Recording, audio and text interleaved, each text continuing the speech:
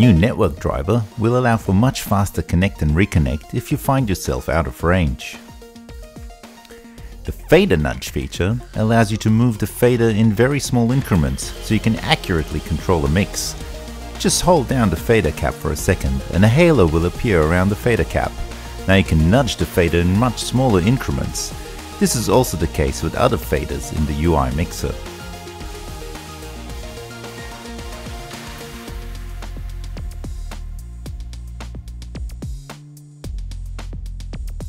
Aux mute inheritance.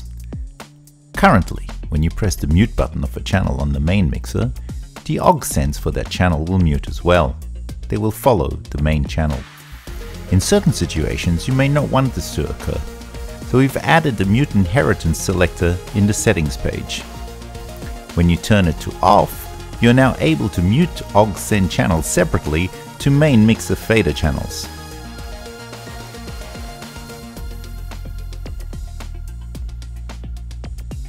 In the settings page you will find some new enhanced features. Foot switch functions now include mute all, toggle play and toggle record as well as mute effects, while F1 and F2 function buttons include a host of new controls including next and previous snapshot selectors. In the player page we've added mute effects and mute all buttons.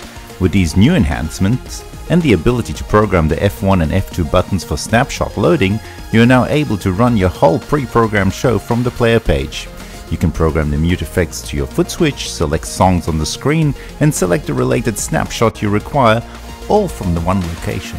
Enjoy!